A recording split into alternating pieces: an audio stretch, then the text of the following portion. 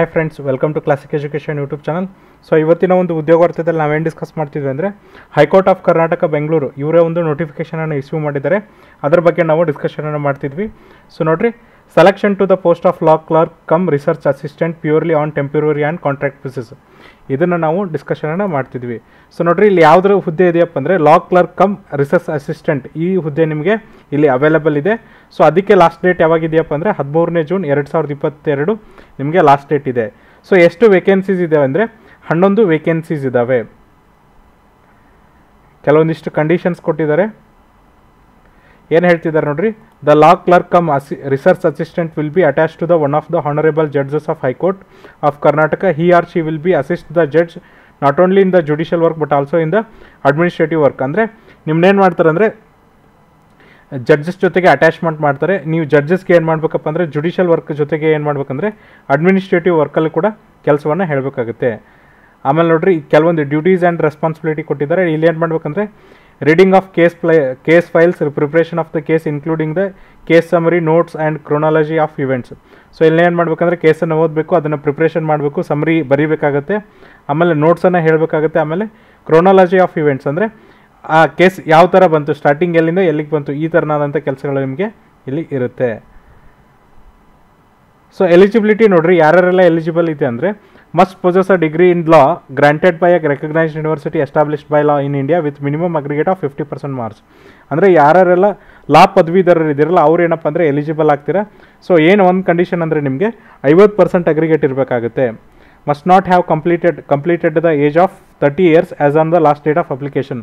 ಅಂದರೆ ನಿಮಗೆ 30 ವರ್ಷಗಳಾಗಿರಬಾರ್ದು. Last date ಯಾವಾಗಿದೆಯಪ್ಪ 13/5/2022 ನಿಮಗೆ 30 ವರ್ಷಗಳು complete ಆಗಿರಬಾರ್ದು. Must have enrolled an advocate in Karnataka state bar council. So ನೀವು ನೋಡ್ರಿ, ಜೊತೆಗೆ ಅಡ್ವೊಕೇಟ್ ಆಗಿ bar council of Karnataka state bar council ಇದೆಯಲ್ಲ, ಇಲ್ಲಿ ನೀವು ಏನಾಗಿರ್ಬೇಕಂದ್ರೆ ಎನ್ರೋಲ್ಮೆಂಟ್ನ ಮಾಡಿರಬೇಕು. Must have knowledge of operation of computers, ನಿಮಗೆ ಕಂಪ್ಯೂಟರ್ ಆಪರೇಷನ್ ಕೂಡ ಗೊತ್ತಿರಬೇಕು. ಮೆಥಡ್ ಸೆಲೆಕ್ಷನ್ ಏನಿದೆ ನೋಡ್ರಿ, ಅ committee of honourable judges constituted by honourable chief justice will select the candidate on the basis of academic record, achievements in co-curricular activities, performance in the interview. If there are large number of applicants, candidates will be shortlisted for the interview on the basis of academic record and achievements in co-curricular activities. So ನೋಡ್ರಿ, ಯಾವ ಥರ ನಿಮಗೆ selection ಮಾಡ್ತಾರೆ ಅಂದರೆ ಒಂದು ಕಮಿಟಿನ form ಮಾಡ್ತಾರೆ. Honourable chief justice ಏನಿದಾರಲ್ಲ ಅವರು ಒಂದು ಜಡ್ಜಸ್ ಕಮಿಟಿನ ಫಾರ್ಮ್ ಮಾಡ್ತಾರೆ. ಅವ್ರು ಏನು ಮಾಡ್ತಾರೆ ಅಂದರೆ ನಿಮ್ಮ academic record, achievements, curricular activities ಒಳಗೆ ಏನು ಅಚೀವ್ಮೆಂಟ್ಸ್ ಇದೆ, ಆಮೇಲೆ ಇಂಟರ್ವ್ಯೂ ಒಳಗೆ ಯಾವ ಥರ ಇದೆ ಅನ್ನೋದನ್ನು ಸೆಲೆಕ್ಟ್ ಮಾಡಿ ನಿಮ್ಗೆ ಏನು ಮಾಡ್ತಾರಪ್ಪ ಅಂದರೆ ಜಾಬ್ನ ಕೊಡ್ತಾರೆ.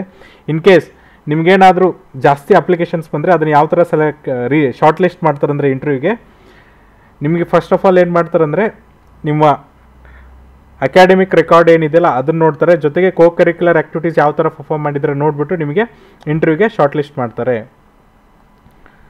ಸೊ ಇಂಟರ್ವ್ಯೂಲ್ಲಿ ನಿಮಗೆ ಯಾವ ಥರ ಮಾರ್ಕ್ಸ್ ತೊಗೋತೀರಿ ಅದ್ರ ಮೇಲೆ ನಿಮಗೆ ಜಾಬ್ನ ಕೊಡ್ತಾರೆ. ಸೊ ನೋಡಿರಿ, ಲಾಸ್ಟ್ ಡೇಟ್ ಯಾವಾಗಿದೆ ಅಂದರೆ 13/6/2022 ನಿಮ್ಮ ಲಾಸ್ಟ್ ಡೇಟ್ ಇದೆ ಅಪ್ಲಿಕೇಶನ್ ಸಬ್ಮಿಟ್ ಮಾಡೋಕ್ಕೆ. ಸೊ ಅಪ್ಲಿಕೇಶನ್ ನೀವು ಏನು ಮಾಡಬೇಕಂದ್ರೆ ಆಫ್ಲೈನ್ ಕಳಿಸ್ಬೇಕಾಗುತ್ತೆ. ಇದು ನೋಡಿರಿ ಅಪ್ಲಿಕೇಶನ್ ಫಾರ್ಮ್. ಸೊ ಇದು application for the research to the post of law clerk come research assistant purely on temporary.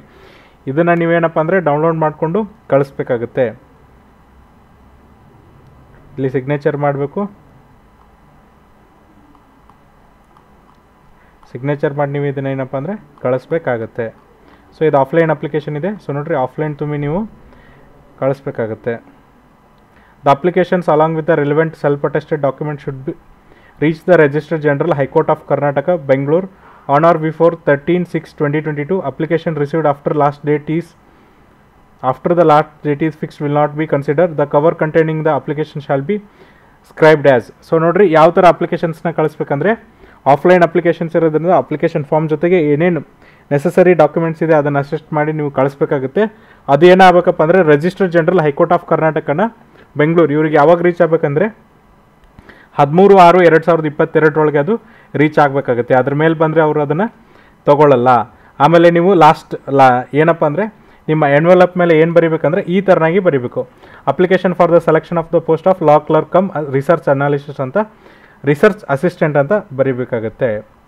So ಇದು ಏನಪ್ಪ ಅಂದರೆ ಇವತ್ತಿನ ಉದ್ಯೋಗ ವಾರ್ತೆ. ಇನ್ ಕೇಸ್ ನಿಮಗೆ ಇದರಲ್ಲಿ ಏನಾದರೂ ಡೌಟ್ ಇದ್ದರೆ ನಾವೇನು ಮಾಡ್ತೀವಿ ಅಂದರೆ ನಮ್ಮ ಡಿಸ್ಕ್ರಿಪ್ಷನ್ ಬಾಕ್ಸಲ್ಲಿ ಆಫಿಷಿಯಲ್ PDF ಲಿಂಕ್ ಕೊಟ್ಟಿರ್ತೀವಿ. ಆ ಲಿಂಕನ್ನು ಕ್ಲಿಕ್ ಮಾಡಿದ್ರೆ ನಿಮಗೆ PDF ಸಿಗುತ್ತೆ. ಅಲ್ಲಿ ನೀವು ಏನು ಮಾಡ್ಬೋದಪ್ಪ ಅಂದರೆ ಏನು ಡೌಟ್ಸ್ ಇರುತ್ತಲ್ಲ ಅದನ್ನು ನೀವು ಕ್ಲಾರಿಫೈ ಮಾಡ್ಕೋಬೋದು. ನಾಳೆ ಇನ್ನೊಂದು ರಿಕ್ರೂಟ್ಮೆಂಟ್ ಬಗ್ಗೆ ಡಿಸ್ಕಸ್ ಮಾಡೋಣ. ಅಲ್ಲಿವರೆಗೂ ನೋಡ್ತಾ ಇರಿ classic education YouTube channel. Thank you.